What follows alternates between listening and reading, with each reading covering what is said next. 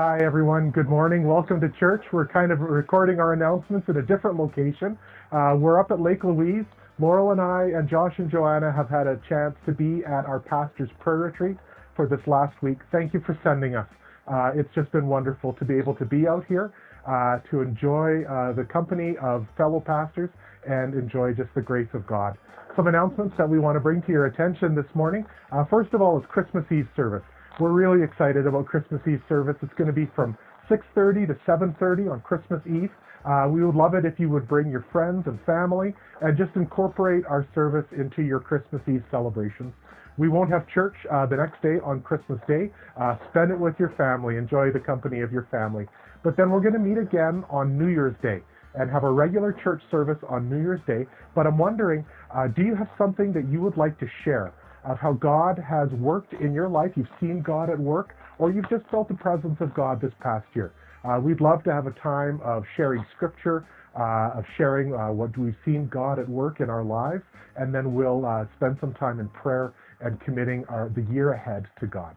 Well, God bless you this morning. We're going to go to our Advent reading and then prayer and then our connection time together.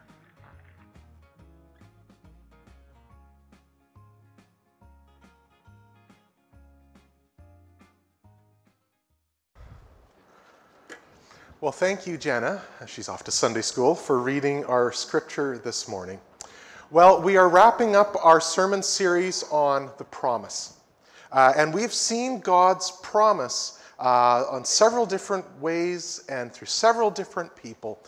God's promise of hope, and God's promise of peace, and God's promise of joy, and then this morning, God's promise of love. And we've celebrated these promises through the word Advent. And Advent means arrival. Advent happened 2,000 years ago when Jesus arrived in this world. But Advent is going to happen again when Jesus arrives again. And so we sit in these promises of Jesus, where we saw them fulfilled. We see them fulfilled. We read about them in the Bible. And we also wait for them to be fully fulfilled in this world. You know, we use the phrase, the Christmas spirit.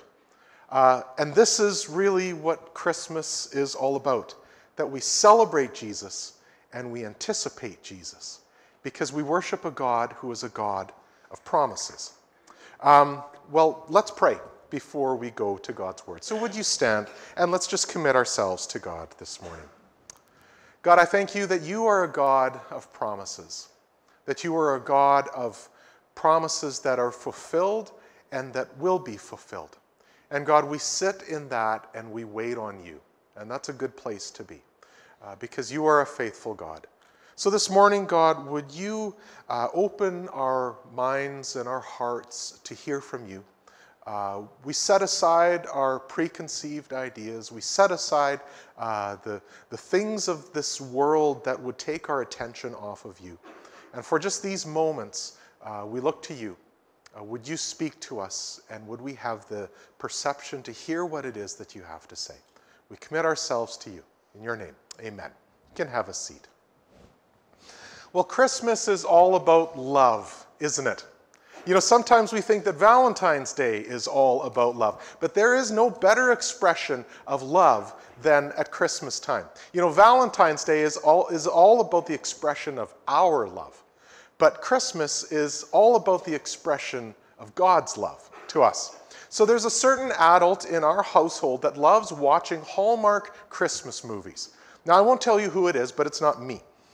You know, when I was a kid, there were very few TV Christmas movies that you could watch.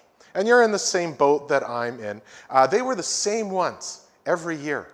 And they only came on occasionally, right? Maybe they added one new one a year. But now there are so many TV Christmas movies that there is a new one that comes out every single day. So there is the company Hallmark, and Hallmark cranks out over 40 of these feel-good Christmas movies every year. They have their own channel that they show these things on. It is a marathon. You can watch the Hallmark channel nonstop from November all the way until January. So I don't watch them. Somebody else in our household loves watching them, but it's not me. And because I can sit down and I can predict what's going to happen in every single movie that they come out with. You can too. You know, the storyline always revolves around this generically attractive couple. And they will fall in love with each other by the end, you know, in the midst of their initial reservations for each other. Or they knew each other from childhood. And they will mend that relationship before the movie is done. And it'll always involve one of them moving back to town, isn't it? And they will team up against this Scrooge-like person, this land developer, who's going to try and mess up this rural little hamlet that they live in, right? And they will all wear luxurious Christmas sweaters. You know, they will all have cozy living rooms that are meticulously decorated. You know, there will be piles and piles of artificial snow outside. The cold doesn't seem to bother them in their decorative Christmas sweaters, but it's cold enough for the snow. And there will always be puppies, right? And these characters and these storylines and these locations, you know, it's always the same. It's this rustic little charming small town, right?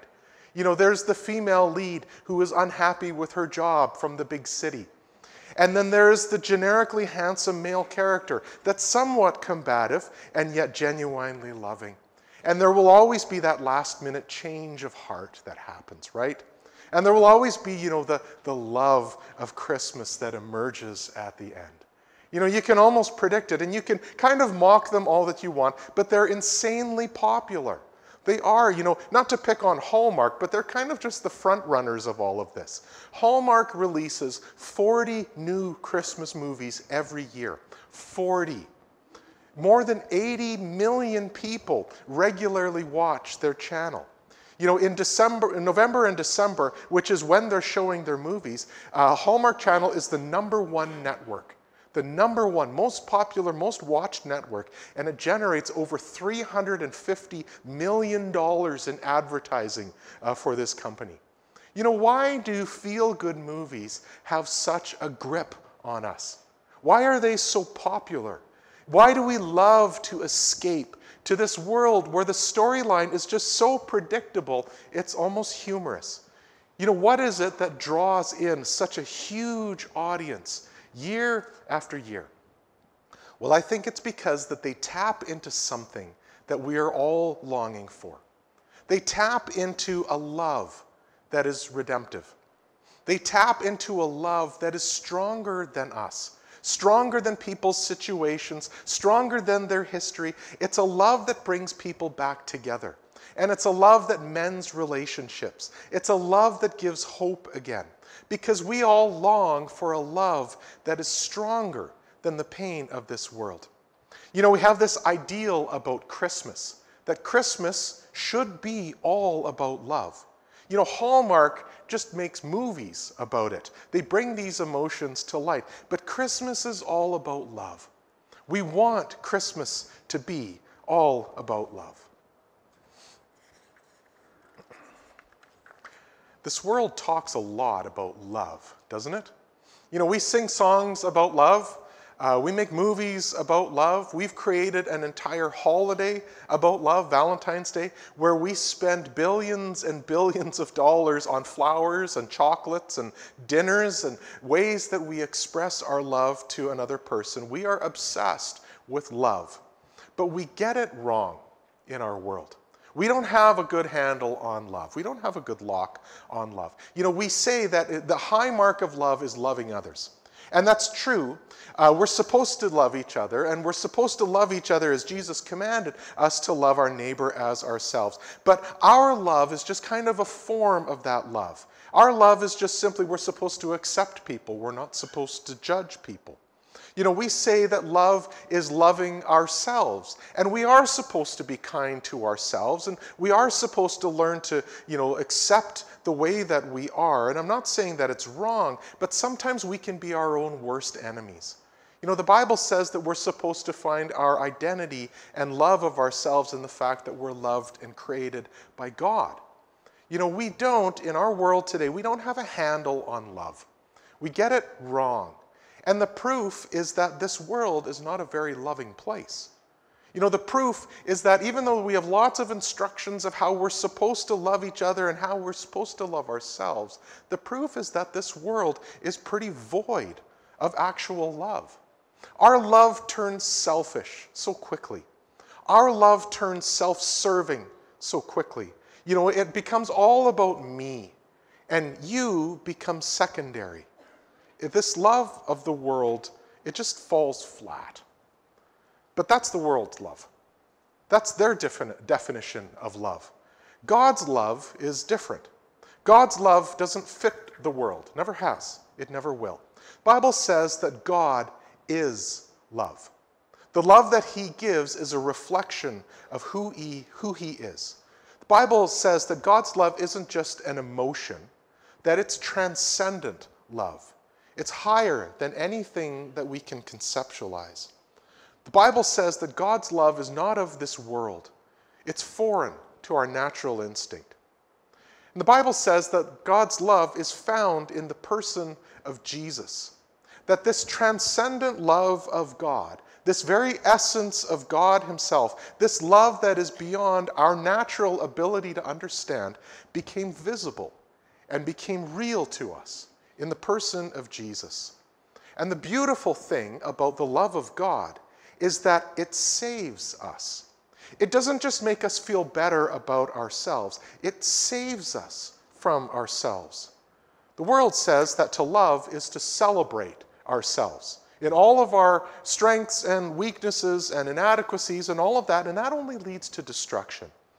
God's love redeems things. God's love makes everything that's going wrong, it makes it go right. It calls us to live differently. This is the love of God. And so this morning we're looking at the story of Mary. Mary was the person who conceived the love of God. She carried the love of God in her womb. And Mary brought this person of Jesus, this manifest expression of God's love into the world. Well, the Bible begins its story about Mary by talking about an angel that visits her. And it says, the angel went to her and said, "Greetings, you who are highly favored.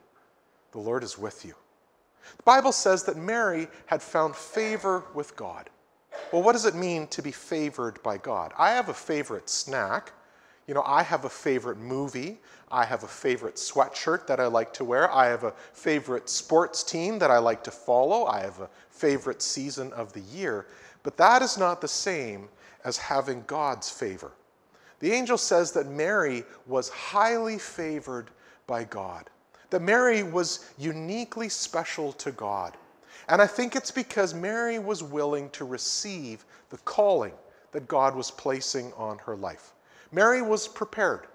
Her life was available. She was available to be interrupted by God. And so the angel visits Mary, and honestly, the angel's message to Mary creates anxiety within her. It says that she was troubled, that she didn't understand what the angel meant. So Mary was a very devout Jewish woman, and she likely knew the weight of this word favored. You know, and she probably wondered how this favor could have fallen on her, how she fit into this category, because the people that deserved the title of being favored were the kings of Israel, and they were the priests, and they were the prophets. They were the faithful ones of Israel, the heroes of the faith. These are the people that are favored by God. Moses and Noah and Joseph and Samuel. The Bible says that they are the ones that received the favor of God. So what does it mean to have God's favor on a person? Well, when you look at the people of the Bible that were favored by God, it wasn't because of their social position. It wasn't because of their wealth. It wasn't because of their power. It wasn't because of their authority or their military strengths or their intelligence or even their leadership qualities. God continually extends his favor to people who are available and open to God's plans. People filled with humility. People filled with grace. People who are able to be interrupted by God. These are the people that God is looking for. Why is that? Well, because God has a divine plan for this world. God is actively working to bring about his kingdom into this world, this redeemed kingdom, this kingdom where everything that is wrong is made right. And God is looking for people who are willing to be used by him. He loves working out his plan in us. And on the most important intersection of his plan, Mary fit into it perfectly. You know, I don't think that Mary possessed any qualities that you and I don't possess. What she and so many of the heroes of their faith possessed is simply the ability to be used by God. She was humble. She was willing. She was interruptible. But Mary's favor leads to Mary's fear. You know, fear isn't usually an emotion that's associated with Christmas, is it? You know, we usually don't have cards that have the word fear on the top of it. Joy and peace and hope and love, you know, those are the themes of Christmas. But fear? But yet all throughout the Christmas story, you see fear at work. You see the fear of the shepherds when the angel visits them. You see the fear of Herod, that someone has been born a king who is a challenge to him. You see the fear of Joseph, that Mary is pregnant and it's not his child. And you see the fear of Mary. You know, just here's a picture. Let me paint a picture of Mary, of what Mary is stepping into. So at Jewish culture at that time, Mary and Joseph, it says, were betrothed. They were legally bound to each other. They didn't live together. They weren't intimate with each other. But other than that, they were married. You know, in our culture, an engagement is not legally binding. You can break off an engagement, and it's awkward, but there's no legal battle that you have to go through. But not at that time. They were legally betrothed to each other. Mary was also very young, 13 to 16 years of age. That's the betrothal age. And Mary was also from this little town called Nazareth, this dirty, nothing-to-do town. In fact, it was often this despised town. People would say, Jesus from Nazareth? What does Nazareth have to offer? And so the angel comes to this young girl in the middle of nowhere and says this to her, "Do not be afraid. You, Mary, have found favor with God. You will conceive and give birth to a son, and you are to call him Jesus. He will be great, and he will be called the Son of the Most High." Mary, even though you are not married and you are still a virgin, you're going to give birth to the Savior of the world. This Jewish Messiah that your people have been waiting for hundreds of years, you will do this very thing. And it's going to interrupt your life, and it's going to mess with your plans, and it's going to wreck your peace, and it's going to disrupt your sleep and your friendships, and every inch of your world is going to change. But you, Mary, are favored by God. So don't be afraid. And his name is going to be Jesus. And he will be great. And he will be called the Son of the Most High. An author, Jerusha Matson, writes this. He says, "I know why Mary is afraid. It's not that the angel isn't coming. It's that he's already there. He's already there right in this quiet space. And he's waiting for an answer."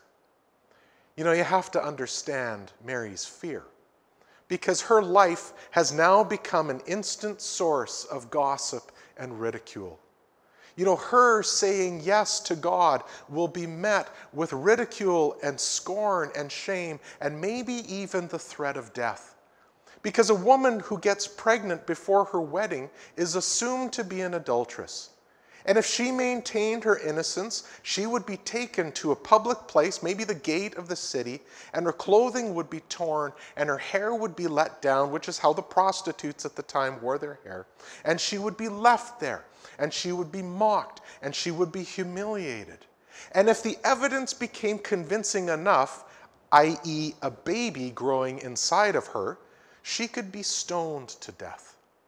You know, think of even Joseph. Joseph could have abandoned the ship. He could have left Mary poor and unwed and with a child. What are the odds that her devout Jewish husband would stick with her? You know, what are the odds that her community would accept her, much less forgive her? What are the odds that she would get any semblance of life after all this?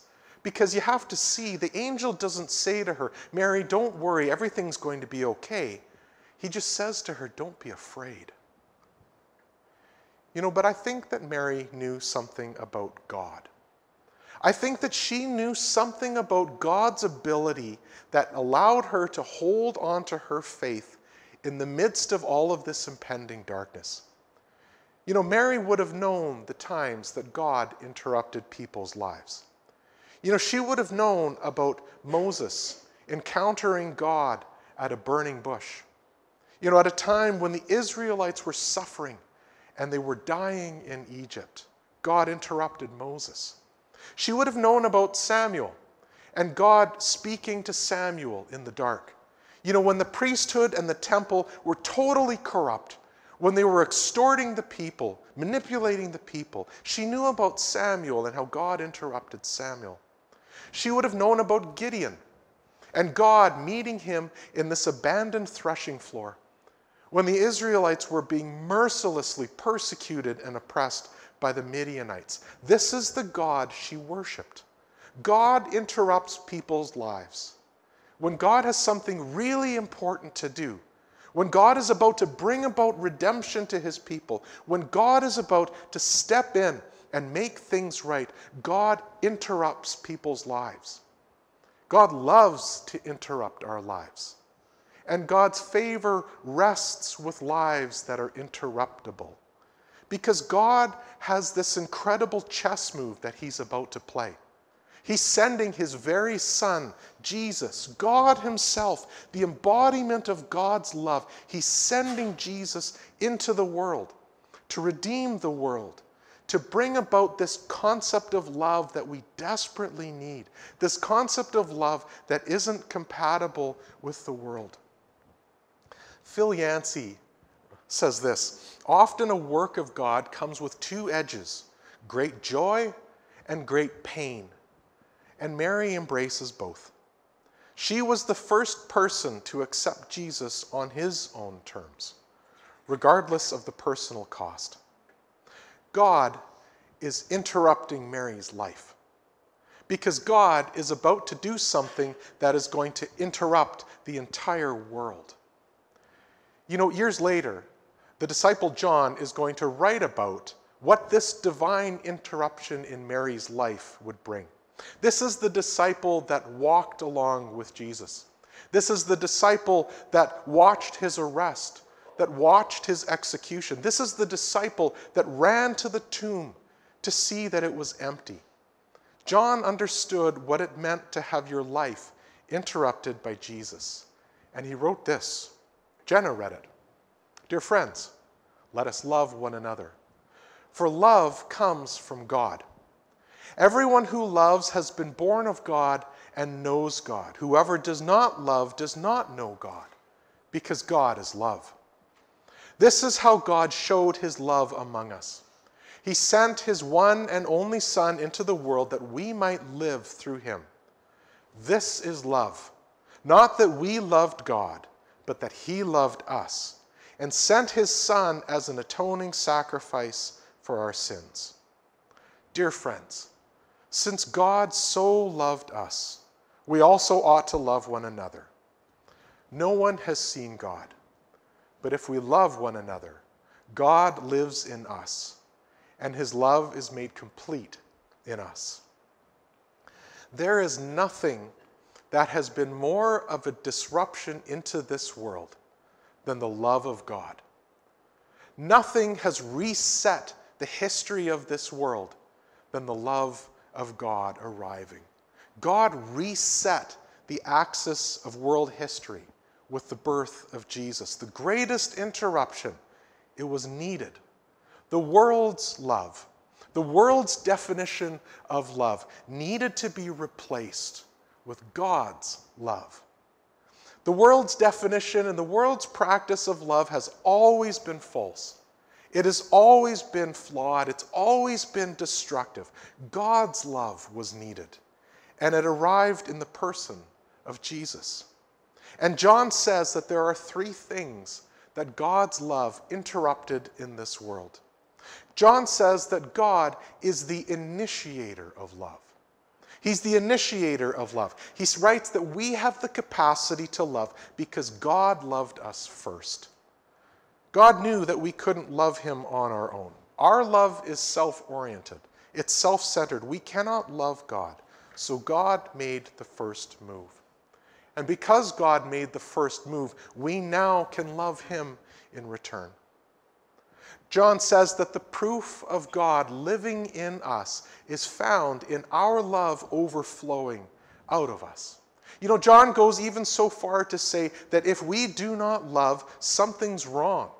If we do not have God's love flowing out of us, we actually don't know God. You can't claim to know God and not have God's love flow out of you. You know, we're always looking for evidence of God's Spirit living in us.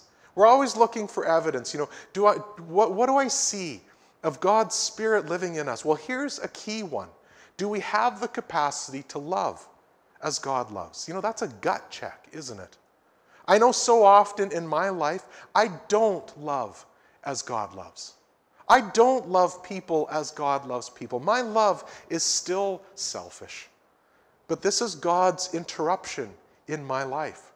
This is God's interruption into the way that I interact with the world. Will I love others with the way that God has loved me? And the third thing that John says, the interruption of God's love, is that God's love is a testimony to the world. This is what the world is looking for, and God's love in us is a testimony to the world. God's love isn't just evidence in our own lives, but it's evidence in the world around us. God's plan is to show up in the world. God's plan is to reveal himself to the world. God's plan is that every person has the opportunity to encounter God. And his plan to show up in the world is found in us. You know, this world is desperate for love. This world is desperate for the hallmark moments. You know, that love that is greater than themselves. And God shows up in people's lives because of our love for them. The evidence that the world is looking for is seen in God's love at work in our lives. No pressure, but the world is looking at you to see God. But don't be intimidated, because it's not a love that you need to manufacture. It's a love that is readily available. It's a love that fills all the corners of our lives. It's a love that changes us. It's a love that redeems us. It's a love that makes everything wrong in life right. But here's the key. You have to have a life that's interruptible by God. You have to have a heart that's open to God. You have to have a life that allows God to step into it, that's open to his leading, that's open to new opportunities, that's open to those experiences that stretch us and that allow God's Spirit to move. Well, let me close our time. So in our culture today, there is this new phenomenon among young couples when they find themselves pregnant, and it's called a gender reveal. You've seen it. You've seen the YouTube videos of it, where they will plan this elaborate party, and then they will reveal to everyone whether it's a boy or a girl. And I read the other day that some gender reveals cost up to $10,000. And so couples have pink or blue cakes baked that give away their secret when you cut into them. Or they fill balloons with pink and blue powder and they shoot guns at them. Or they load pink and blue, I saw this, they load pink or blue powder in the exhaust of their pickup truck and they fire it up and blue smoke goes up in the air and everyone celebrates. They release boxes full of pink or blue balloons, you name it. Somebody has probably done it. So back in our age, Laurel and I's, we didn't do a gender reveal party. It wasn't trendy back then. And honestly, I don't think we would have done it anyway. But when all three of our kids arrived in this world, we were ready for them. We were ready for them. In fact, we became more and more ready for each new child when they came along the way. We were ready enough for Aiden, but by the time Hannah arrived, Laurel even knew what she wanted to eat the night before the delivery. We were ready. You know, Mary and Joseph were ready for the birth of Jesus. They were prepared for the birth of Jesus. You know, oftentimes we think that they were unprepared, you know, because they hadn't arranged for a room to stay in Bethlehem, right? You know, they had to go and give birth in a stable. They didn't have anything to wrap Jesus in. You know, they weren't ready for all of the unexpected visitors, but the truth is they were ready for Jesus. They were, because God had already done a work in their hearts. God had already done a work in their hearts. In order to receive a promise from God, in order to receive something new that God has, we need to prepare for it. We need to be ready for it. And so, as we close this morning, is your heart ready? Is your heart prepared to receive Jesus? You know, sometimes we think that it's a once and done preparation. I received Jesus many years ago. I don't need to do anything new. And you're right. You don't need to receive salvation again. But do you think that God is done in your life? Do you think that God is finished in your life? Do you think that God has nothing more to do for you? Is there nothing more that you want to receive from him? You know, why did Simeon understand that he was holding the Messiah in his arms when everyone around him missed it? Why did he catch it? Well, because he was prepared. Why did the shepherds, you know, turn from shock and fear to wonder and curiosity to returning to their fields rejoicing at the announcement of Jesus? Because their hearts were prepared. Why did Zechariah and Elizabeth welcome the birth of John, who would prepare the way of Jesus? Their hearts were ready to receive it. You will never understand the depth of God's love until you allow it to transform you. You will never be able to understand all that God wants to redeem in your life until you prepare your heart to receive that from him. And you'll never be able to give that love to others, the love that they truly need, unless it's happened in your life first. This is how we live in Advent. This is how we live in the spirit of Christmas, if you want to call it that. Not only the arrival of Jesus long ago, but the anticipation of what Jesus is going to do, that he's coming again. God longs to do something new in our lives. He longs to continually interrupt our lives, to continually set us on the path that leads to him. He loves doing that. But we have to have our lives open to be interrupted by God. We cannot conjure the love of God. We can simply receive it. But we have to prepare our hearts to receive it. God wants us to be receivers of his love. God wants us to walk in his love. God wants us to be dispensers of his love. Do you want that? Do you want that in your life? Let's pray.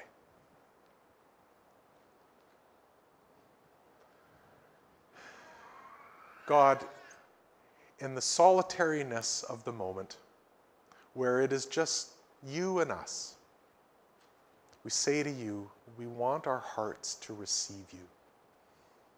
We want our hearts to be ready, to be prepared for you. Because you are a God who loves to show up. You are constantly showing up. God, we want to be like Mary, where we have found favor with you, because we want you to show up in our life too. Not simply for us, but for the world around us. And so this morning, God, we prepare ourselves for you. We ready our hearts. We open them up to receive from you, because we want you to come in. We want to receive you. So God, in the quietness of this morning, would you simply hear our prayer to you? That personal prayer that is just from me to you. Jesus, would you come? Would you come into my heart? Would you come into my life? No matter how many times you've already been here, come again. We want to receive from you. Amen.